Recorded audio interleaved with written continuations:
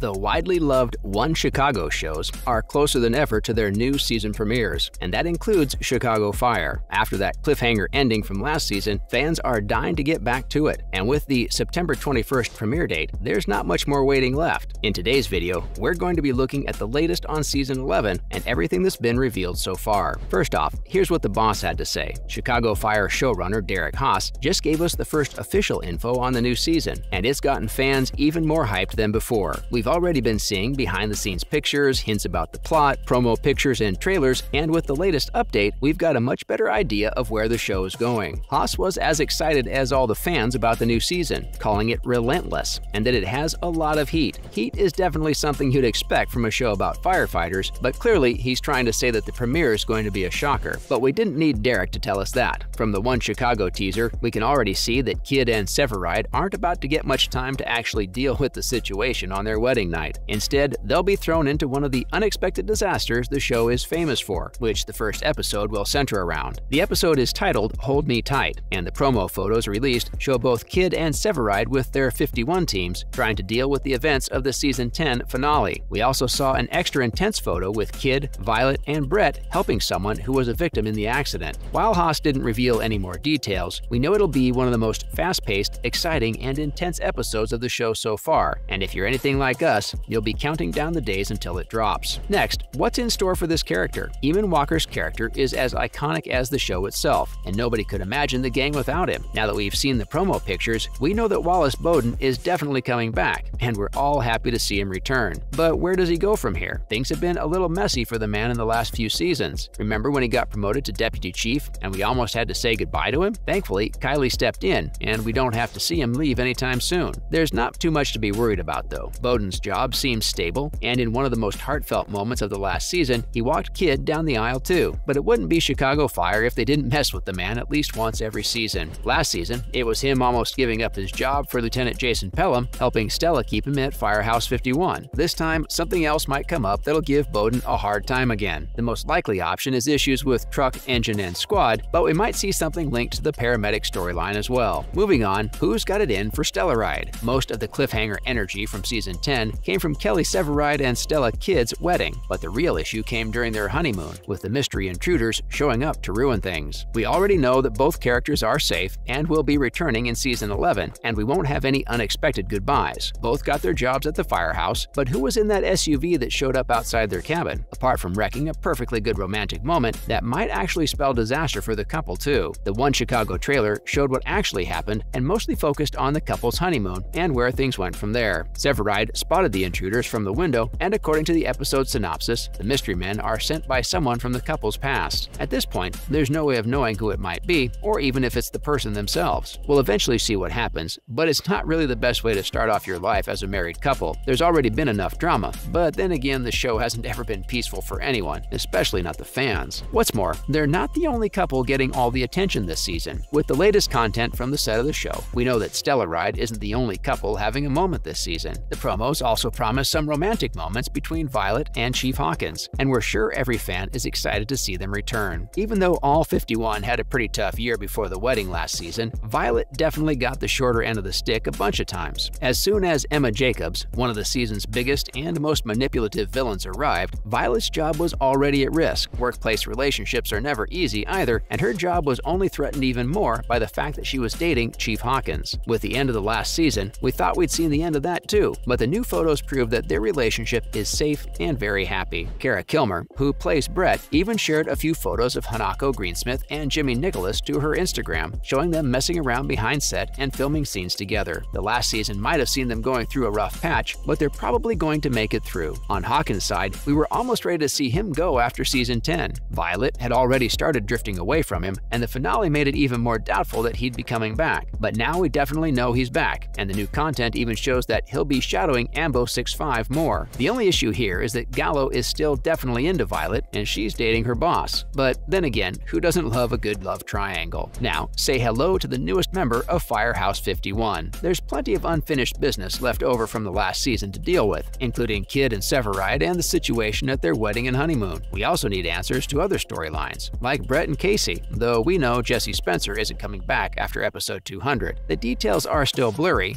but we might see them stay in a long-distance relationship. relationship. Alternatively, they might just break up, and we'll see Brett focusing more on her career and less on romance. With all of these storylines to tie up, it's surprising that they're starting a new one along with it. News came when a Chicago Fire fan posted a picture with Miranda Ray Mayo and Jake Lockett. Jake was seen wearing the typical gray Firehouse 51 shirt, which means he's entering the gang as another firefighter. We don't know if he's going to be a permanent character or if he's just going to be a floater like Emma, but it's always exciting to see a new face show up. The actor has had roles in other popular TV shows, including fan-favorite sitcoms like Brooklyn Nine-Nine and Community, but his role in the show hasn't been officially announced, which means it might just be a very small one. Lastly, is Season 11 the last we're going to see? While fans are definitely super excited to see the show return, there's also plenty of concern that we might not see it come back. The show has been running for over a decade at this point, and it's gained a huge fan following in that time. Season 11 is already expected to be one of the most exciting and tense ones yet, with more drama, loss, heartbreak, suspense, and action than ever before. It's almost to our screens, but the issue remains that it hasn't actually been renewed for further seasons. So is it really possible that we're going to see the end of it? Back in 2020, NBC renewed the show with a multi-year contract while it was still airing its 9th season. Season 11 is the last one that the extension covered, even though Paul Telegdi, the chairman of NBC, was confident that Dick Wolf would continue to make shows that audiences loved. The other One Chicago shows, including PD and Med, were both given the same kind of deal, but Fire still had the highest ratings out of all of them, being the inaugural show of the bunch. The Season 10 finale was also the most watched and highest rated episode of all Wednesday programming, beating out shows like Survivor and The Flash. It's no secret that the show is still bringing in plenty of viewers and will continue to do so